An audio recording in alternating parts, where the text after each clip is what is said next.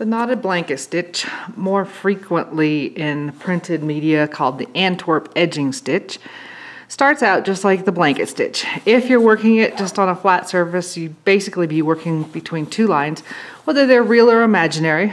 We're going to come up on where we want our solid line to be, on that line.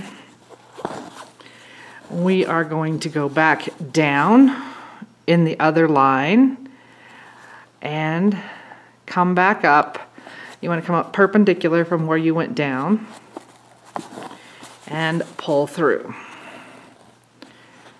Now for the knot, we are going to go up under that horizontal. Then we want to make sure the thread is under the needle, so you're actually kind of going through a really big loop out here if you're not manually manipulating this, and pull through.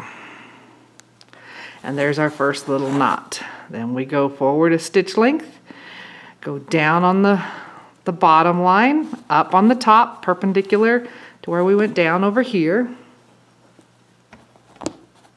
pull through. And this stitch looks nicest if it's done in heavy thread. This is a size 8 pearl cotton. It looks even better in heavier thread. I'm going under my horizontal bar. Then I'm kind of twisting my needle over to which direction my stitch is going. I'm bringing my working thread under the needle and pull through, which is what makes our little knot. Then again, down in the opposite line, pull through, going under my, which would be horizontal if it's sitting on edge, going under that thread. Then I want to make sure that I'm going to have my working thread under the needle, so I have a big loop out here, it will be, and pull through. So once you get the hang of it, it goes pretty easily.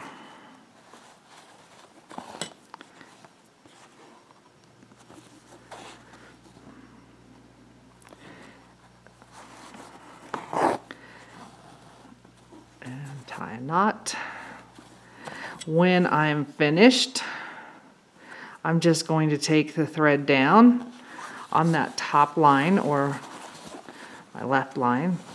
Looking at it this way, it would be the top one. Pull through and then knot off on the back. Now, as its alternate name, the Antwerp edging stitch suggests, it's really meant to be an edging stitch. So if we're working it on the edge of fabric, if you're working on cotton, you would want to have your cotton hemmed. I'm working on wool felt. I would bring my needle out on the outside edge. Then I would move over a stitch length, take my stitch, pull through, and I would go under still that top one, make sure my working thread is under my needle, or basically I'm going through a loop, and pull up. So I'm going to do a couple here on the edge.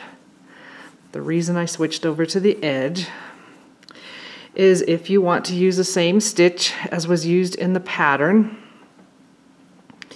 for the needle case, this is what's used. Okay, but she adds beads. So let's say we're just starting out. I just brought my thread up on the outside edge, just pretend those stitches aren't there yet. I'm going to take my first stitch and I'm going to do the knot.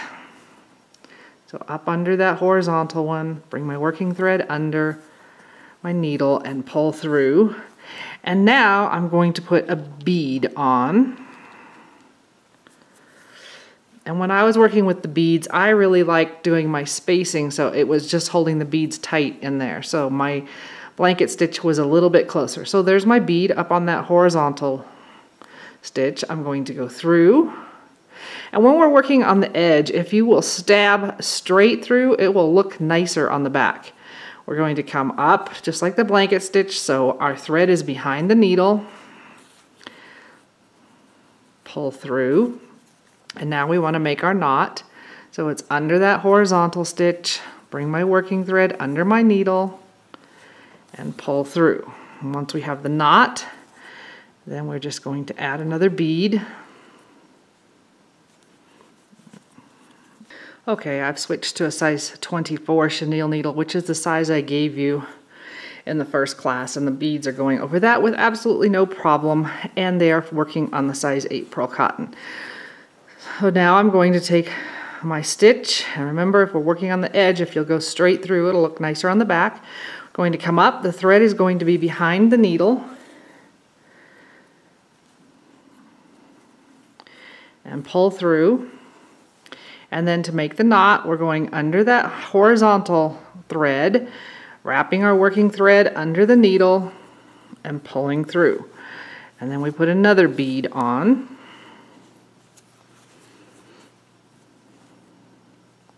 Straight through, thread under the needle.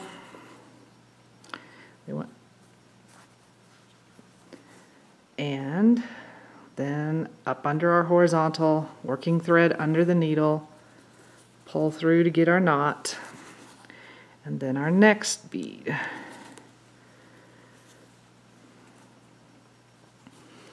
Going to go as straight as I can through my fabric. Make sure my thread is under my needle, and I want my needle to the left of the bead. I'm going to pull up, and to knot it, and take the needle under that horizontal thread, make sure my working thread is under my needle, and pull through to make a knot, then another bead.